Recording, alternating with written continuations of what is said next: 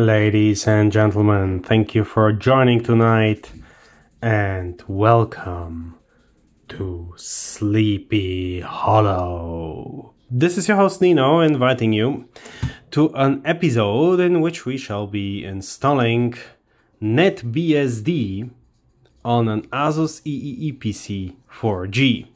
So while the USB stick is accepting the NetBSD image, and this is just like the body which is waiting for the head to arrive and to launch the whole thing, let's have a bit of a chat about what today's experiment is truly about. So apparently there are a lot of Eee PCs still in circulation, and apparently people do love them and don't want to just trash them, but it seems to be hard to find a suitable system. And in my last video I recommended to you to use pure Debian, which I still find the most suitable system for this. Yet nonetheless, if that should for any reason not satisfy your needs, I have recommended one of my viewers another alternative, namely NetBSD. Now NetBSD is a classical Unix type system of the BSD family or Berkeley software distribution, and likely its oldest representative in modern days, like still surviving. The BSDs originally stem from developments at the University of Berkeley, which contributed a lot to Unix in general, also regarding, for instance, networking. And the BSDs are marked by having a license different from what you are used to seeing in the GNU Linux world. In Linux, you're having the principle source is open, and if you use that open source and produce something out of it, then your product must be open sourced too. In the BSD world, things are more based on trust. You may take this open source product and turn it into something, but then you are not forced to necessarily open the source of your resulting development. So you could say that the BSDs were more based on trust, whereas the general public license, which we know from GNU, is more based on mistrust. So entities hating each other, but still being able to cooperate. And these are, if you wish to, these were the two large branches of free Unix software in the past. And it looks more and more like the GPL principle is just working better in practice, but that does not mean that the BSDs are not very decent systems in their own right. And more famous perhaps is FreeBSD, on which the movie The Matrix got its special effects made, and on which Netflix is operating part of its infrastructure, as well as perhaps OpenBSD, which was also a split from NetBSD, just like FreeBSD was a split from NetBSD. And OpenBSD is more focused on all of these security affairs and issues, perhaps very famously introducing this memory randomization so that buffer overflow attacks become more difficult. So BSDs have contributed their own good part to the Unix world, if not only in code, then certainly also in ideas. And perhaps the oldest still living representative really is NetBSD, whose thing was utter portability, like to be portable on as many architectures as possible. When you think of 1993, when this whole thing was like starting to take off, then that made sense. Like 30 years ago, you were having lots of competing chip architectures. However, it has more and more turned into a monoculture. So, well, that trait turned out to be perhaps not as significant in practice as one would have assumed at the time. However, that left NetBSD with one very interesting property, namely that it is a very clean if somewhat raw Unix system, and it is minuscule by standards of basically anything. It does not have any of these, like, system D Frankenstein parts which are somehow attached to the rest of the system and everything somehow bloating over from all corners. No, it is a primordial system, wild beast, lean and mean, and, well, actually a very decent operating system. So, given that it is small, like definitely small by today's standards, it is a good choice for our machine here. And it is by far not necessarily something for old machines. It is rather something for machines where, well, size matters. Now, one or two things we might get into also during the installation. BSDs are installed quite differently from Linux. You will see a text installer, which will be, however, quite intuitive. And yeah, I shall comment as I go along. To be very open with you, I have never installed yet NetBSD on the Eee PC, so this is gonna be an adventure for me as much as for you. So now that we have the head of our beloved Hessian horseman, we should be able to begin the installation. Plugging it into a USB port, turning it on. I have zoomed in a little bit so that you have a better view of what is happening. Pressing escape and selecting to boot from the USB disk. So here we are having NetBSD 9.3. NetBSD 10 installation is edition is by the way underway, but I just picked a more traditional system for this experiment. We shall now press simply enter to get to the first option, which is the default, and then yeah, we see a couple of numbers whizzing by and circling, and that means that the booting process has commenced.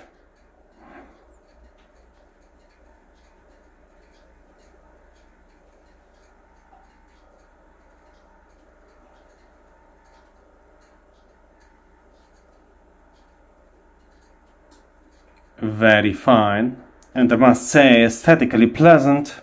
I haven't been installing NetBSD for quite a long time, and I was not aware that I have switched to such a very nice green on black font. Now, installation messages shall be in English. Unfortunately though, I do have a German keyboard, and you may of course select whichever other you have. Again, pressing enter, we are coming to the next screen where we're giving the option to do all sorts of stuff. You might actually like the utility menu, should you ever be in difficulties. This is not what we will be selecting, but just so you have a view. You can run bin.sh here, so, or partition a disk. So these are certain tasks which one needs to do from time to time, and it's nice that the NetBSD installer would permit you to do so, but we just want to press enter on the first one, which is installing NetBSD. Now we'll do what is written here. Partition the disk, create new BSD file systems. These are, by the way, not these ext file systems that you know from Linux. BSD, it has its own thing. And load and install distribution sets. Now that's an interesting option. See, the Berkeley software distribution is a set of things that you can install, and these things are also split into certain subsets. And you may, for instance, choose that you do not want to install the man pages, or you do not want to install the text editors, or something like that. I'll try to install everything. But it's interesting to note that you might wish to actually get a more minimal system. And then do some initial system configuration. Shall we continue? No or yes. Now if you would press no, the installation would fail. So you have to switch down and press enter to yes. And then the question is on which disk to install. And I'm just going to press enter because I wanted to use the default 4 GB integrated disk. Now I'm expecting there some unpleasantness because I have raised the RAM to 2 GB. absolutely unnecessary for NetBSD, but that is going to give me some huge swap partition, which will be absolutely unrealistic, and I'll need to correct that. Now, as to the disk geometry, we press simply enter. Yes, this is the correct disk geometry. And then comes a very nice question. Whether to use, essentially, the interesting options are A and C, an existing MBR partition or use the entire disk. What does that mean? The BSDs do not necessarily have to use a master boot record, as was the traditional way for systems such as Windows, DOS, or Linux indeed. Nay, indeed, rather than that, the BSDs can use the entire disk. This is my favorite procedure and has the effect of very quickly tricking the system during booting into succumbing to a very BSD-like way of, well, provisioning the disk.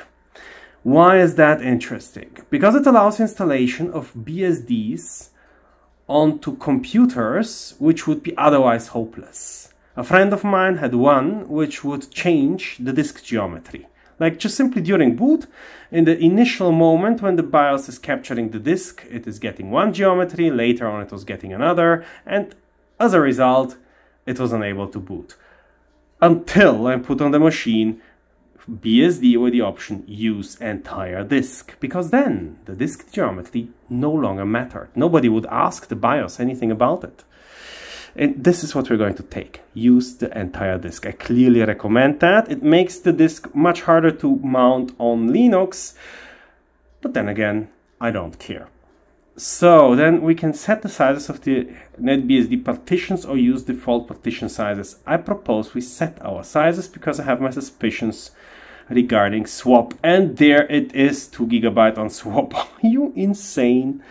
And TMPFS a quarter of my space. No, TMPFS is getting nada. Swap. Am I even having a swap partition? That's a very good question. I mean, I have quite some RAM here. I might give it 520 megabyte just so it has something, and in case I decrease again the RAM to half a gig, then it will have half a gig of swap, and the rest, around 3 GB, we're having on a root. That's very good. We can now go down and say go on, and free space will be again around 3 GB.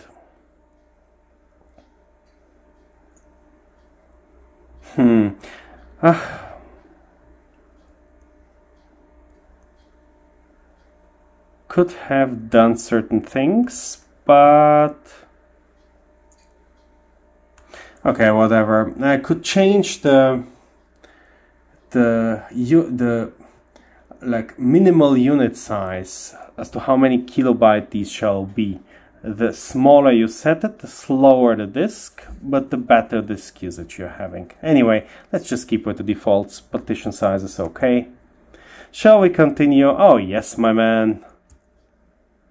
Boom, overrode whoever was unhappy enough to be there before. And yeah, it was a Lubuntu installation. Shall we be using the BIOS console? That means, well, screen and keyboard. Yes, we don't really care about doing anything about serial ports. Do we want a full installation? An installation without X11? Minimal installation, custom installation, or abandoned installation? Look, I'm going to go for full installation. Also, in particular, in view of the idea that a user who has never seen that might otherwise be tempted to reference programs and facilities which just wouldn't be installed. So now it is going to install a couple of sets. You see these, here's etc and so on and so forth. And we could have picked some not to be taken, but really at our own risk. Instead, we're going to go for the full option. I'm going to put you now on break, and I'm just really hoping that we shall see all sets to be successfully extracted. Everything went well, all selected distribution sets, and then made the device nodes, and now the system is now able to boot from the selected hard disk. To complete the installation, sysinst will give you the opportunity to configure some essential things. First, hit enter to continue. Let me tell you this before we go on. Each of the BSDs is quite famous for having absolutely excellent documentation.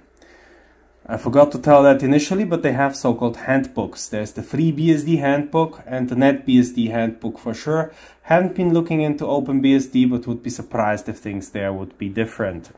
These guides are superior to anything I have ever seen in the Linux world, and in fact I am consulting them on Linux topics all the same. Like many things which elsewhere are just badly documented, the BSDs are handling great. So don't be afraid of this. Just get the guide handy. It's gonna be thick. It can be on another display. And just follow it. If you have any questions, the guide will describe it rather exhaustively. So, configure additional items as needed. Don't really care. Time zone UTC, again I don't really care. Change root password empty. No, I'm fine with an empty root password, why not? Enable SSHD, no. I can do all of these things later. Add a user, finished configuration. Don't need to add a user right now. Yes, etcrc.conf is its main configuration file. So all the things that you would like to be starting up, in particular SSH servers and so on and so forth, are all going into this one file. You can really imagine that to be not unlike autoexec.bat on a DOS system.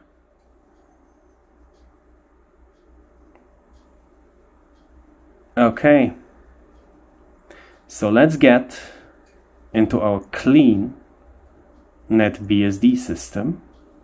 And let's see what we can do from there. Yeah, it's unmounting and then it will be rebooting. Hello, I'm still there. Please get away. Please go away, sir. Hit enter to continue. Okay, now we're going to say reboot the computer. Okay, great. And as it rebooted it, we shall be taking out the Hessian's head and just simply select option 1 or let it select it. Very good. Now NetBSD is in fact successfully booting on the Asus Eee PC 4G. So that's totally working.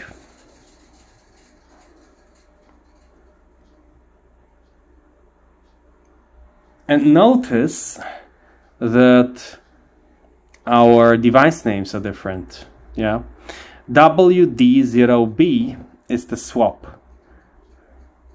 WD0A would be the root file system, R meaning raw. So these are, unsurprisingly of course, different device names. I'm really curious to get inside and to see how much space have we got left.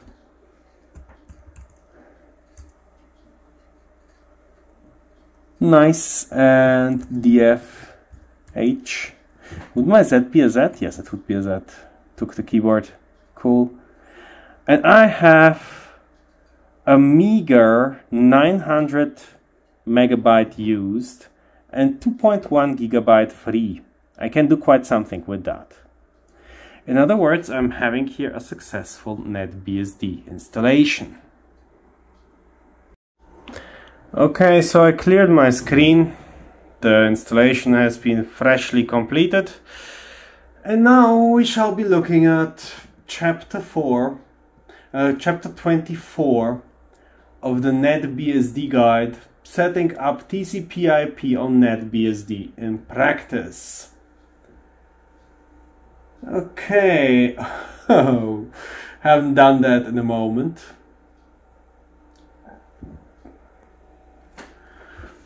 What interfaces have I got online anyway? Does it see my interface? No, it does not.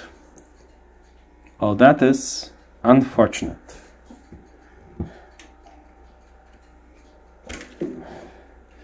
Okay, so you would not be having a wireless interface. What would happen if I actually put in my trusty TP Link? It works on every sort of Linux. So this is one of my favorite little gadgets. If I cram it in, well, will that change? It did notice it, and there it is. Oh my god, I love this. So theoretically I could have I could have now a USB wireless interface, a TP Link. That's good. So the next thing I would need to do is to edit etc wpa supplicant.conf. Do I even have one?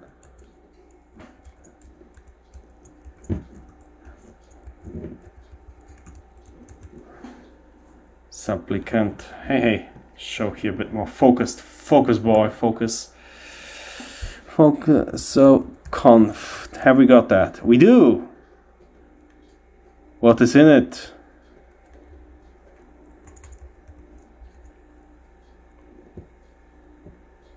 Very nice. Allow VPA to configure. Update config is equal to 1.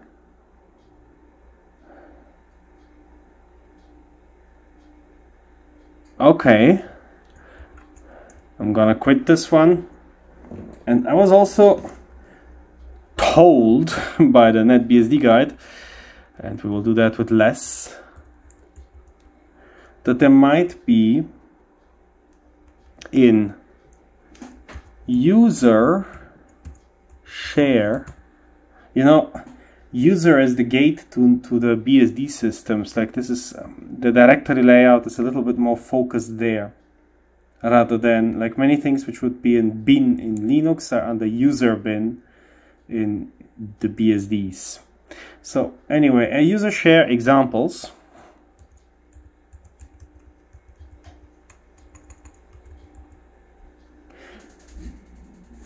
WPA supplicant,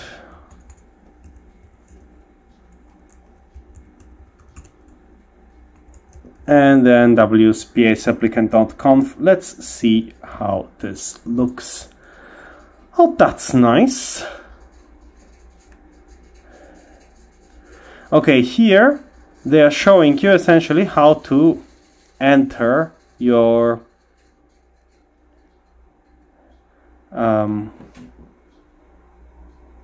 configuration in order to access your wireless network. I shall therefore now copy that file and then I will edit it with my values in the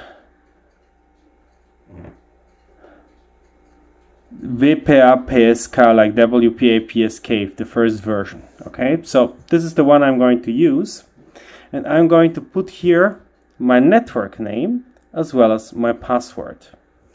See you in a moment.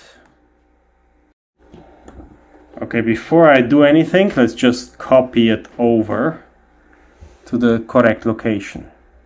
Nice, and now let's edit it with VI. And that's where I now input my data. All right, now that I have input my data, which however first I needed to copy from my Linux machine, so I borrowed for a second the wireless interface, and I'll need to re-implant it in here. Okay, so once again it has been noted. What are we having here? I should then input, I should activate WPA supplicant in etcrc.conf, the central configuration file. Okay, let's do that. v etcrc.conf.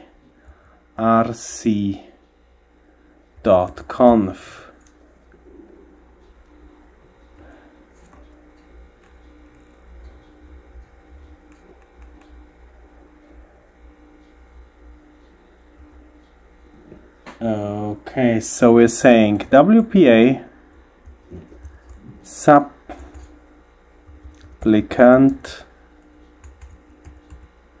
is equal to yes. WPA supplicant is supplicant flags is equal to double quote -I. I think it was TP-LWN0. I think that was the name of my interface. And with -C etc, that is like the configuration file, WPA supplicant.conf. And you know, this RC file you use for everything. Like if you activate some server like SSH or FTP or something, it would be in here too. Okay. Looks so far good. And let's see, will it start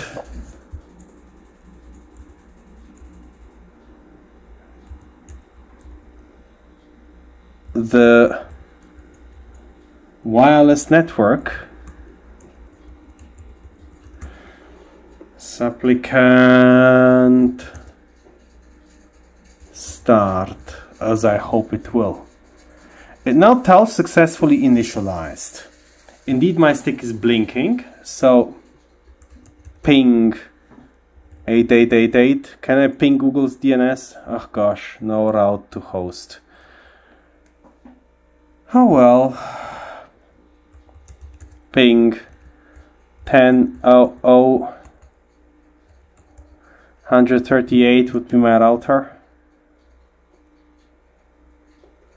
Nothing seems to work. Okay, I'll have to get into that too. Oh yes, we do not yet have a client for DHCP.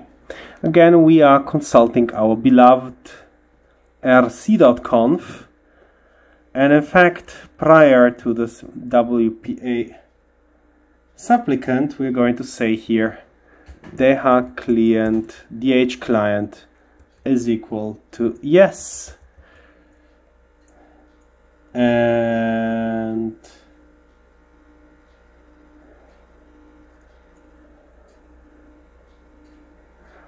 it is recommended to apparently add also DH client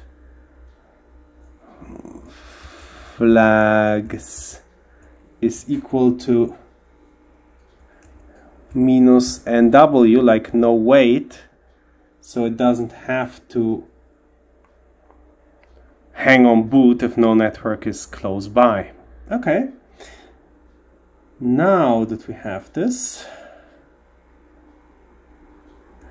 the other recommendation I read is to write in here, I don't even know whether that will be so necessary, but okay.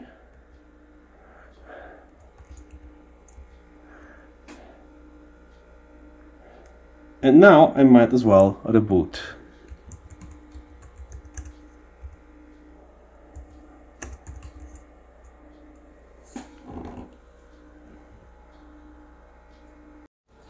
Boy, that was more adventurous than it should have been, but I got a ping finally. So I'm having wireless on the machine. Okay, that's lovely.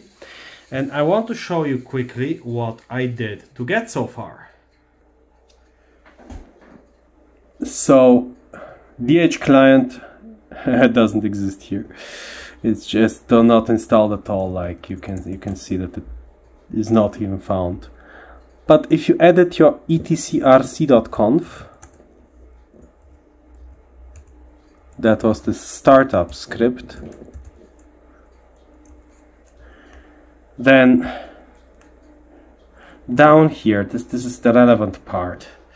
You're writing dhcpcd is equal to yes, and then you're writing flags, and this TWN0 is my TP Link adapter, and you're mentioning it twice, once in the DHCP flags and once in the WPA supplicant flags. So that's what you need to do apart from editing WPA supplicant.conf. And then I rebooted, and finally I had a correct DHCP configuration. So a bit raw, but absolutely doable. Okay, let us continue then. After the network comes sort of a moment of truth. Can we start X11? And the chapter 9 of the NetBSD guide is proposing that we do x minus configure, which we shall dutifully execute.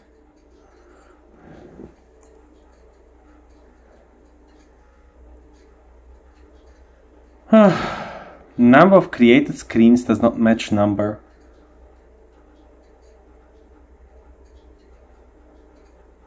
Do we have a xorg.conf.new? Have we got that? Yeah, we do. Okay.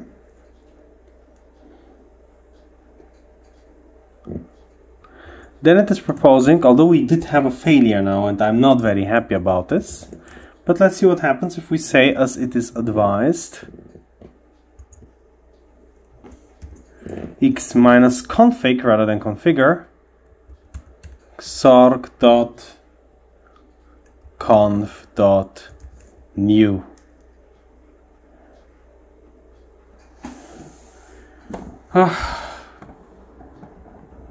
Oh. Well, if that's not X11, we got pure X11 running. So that's actually working. Oh, I love it. Absolutely love it. Okay, so ridiculous as it may look, and even as it looks as a most primitive way to handle things, so far we're not disappointed. And then, if this succeeds, you should see a cross-hatched background and the cursor in the shape of an X. Try moving the cursor around to verify that the mouse is functional. You can then switch to another virtual terminal or log in remotely and kill the X process. Great. Or log in remotely, I love their sense of humor. Control Alt Backspace. Ah, it's doing nothing. Okay. Well then, we'll have no other choice but that. Anyway, that was pretty cool. So we have X11. And the next thing to do, sort of, is to get some sort of window manager, right? Because that was sweet, but that is impractical. Alright, this is so beautiful. We are now advised to do start X. You will now see something which is just amazing. Okay, so this is going to start as an X session.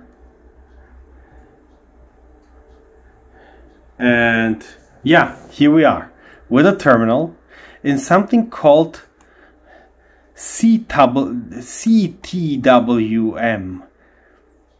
TWM is a very classical Unix window manager, and C is apparently some more modern version of it. I love the color, I love the retroness of all of it, and I just might stick with it. I also love that the cursor is really still the X11X. And I have such modern applications here, such as calculator. or clock. And it's certainly not 2022. Or eyes. You know, this thing which is like following your mouse cursor. This is all incredibly looking simply. I have virtual desktops, right? I mean, this is actually a nice window manager. I don't see an immediate necessity to get rid of it. But yeah, many people will demand something different. So I'm just going to say quit. What a pity though, because I do assure you confidently, this is beautiful. This is beautiful. So I read that the binary command du jour for getting something in would be package in. I have never used package in before. I think in my time, when I was using a much older version of NetBSD, I believe it was something like package add. But okay, let's not be too capricious. And they say package in. Can I get window maker like that? There is no package in to be found. Oh well. So evidently I first need to handle my package management thing. Let's see how that goes. Does package add actually work? It does. Oh, forget. I think I could package add package in.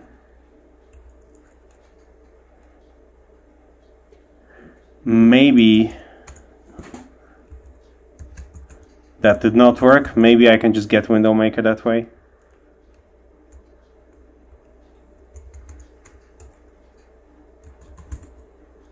Okay, I think I first have to figure out how package management was working here.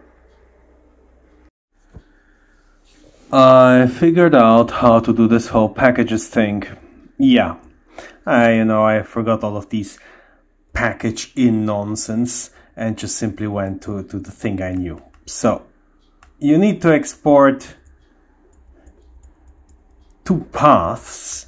The one is this path to user package sbin and user package bin, and the other one shall be the package path. Now pay attention that this is another different path than the one which is given in the official guide. Unfortunately, the official guide is giving you a path which on my NetBSD 9.3 wouldn't work. And then after you have the paths, you can just export them, all right? And after you have exported them, you can just simply say package add whatever your heart desires. I did package in Nano because I just like that text editor, and like package add Nano, and I can, let's say, get also schema interpreter, SCM, just so you see it live in action, okay? So package add SCM after you have done that. And in a similar vein, window maker for a windowing environment, though actually that installed quite a lot of dependencies here, and I'm not sure I can recommend it all as wholeheartedly as I did on Debian. But anyway, that is the way you're adding packages. And just a brief note, NetBSD has pioneered at the time the so-called package source collection. And this was essentially a system of compiling packages on NetBSD, like automatically fetching source files from places, compiling them, building the executables, and going through the entire dependency process. So this is a thing which NetBSD truly has contributed to.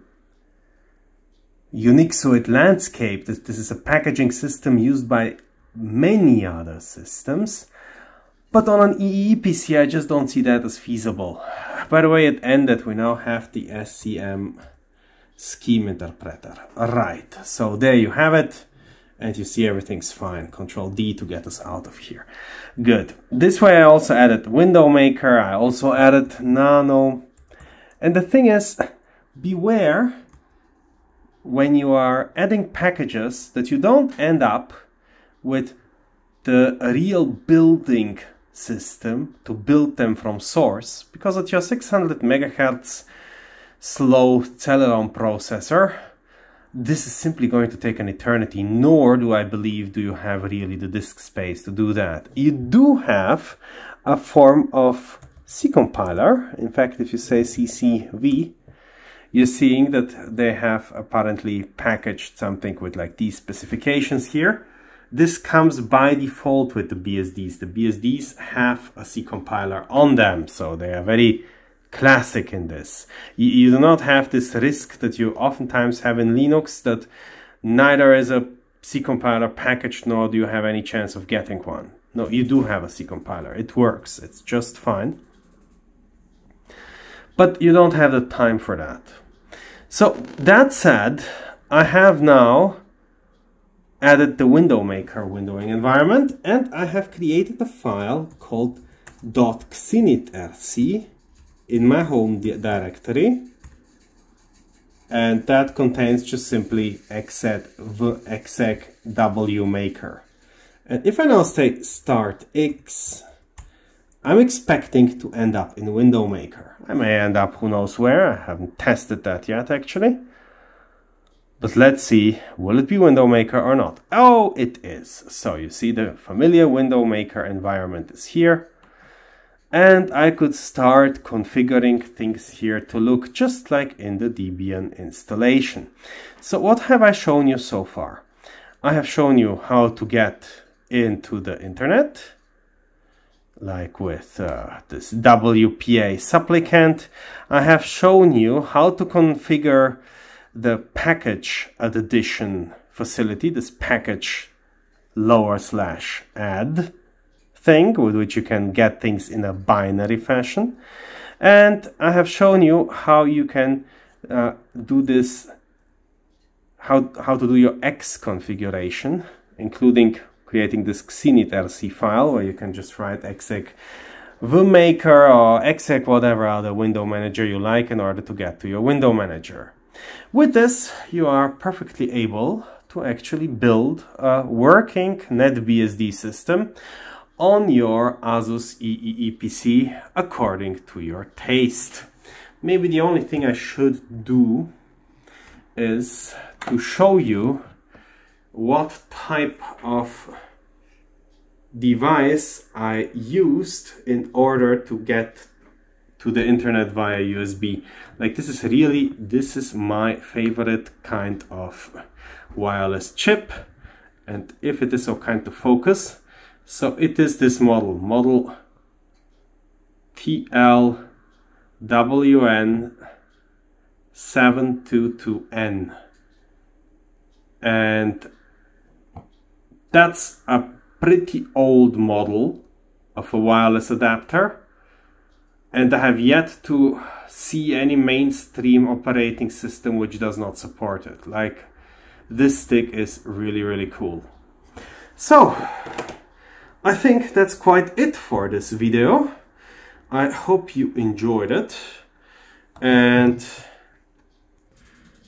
I hope that gave you a bit of an idea how to add NetBSD onto your Asus Eee PC. So there you have another choice which is not Linux. Of course, there's a lot more to be told. We could be talking about what to configure where, what would be having minimal dependencies for what other thing, and so on and so forth.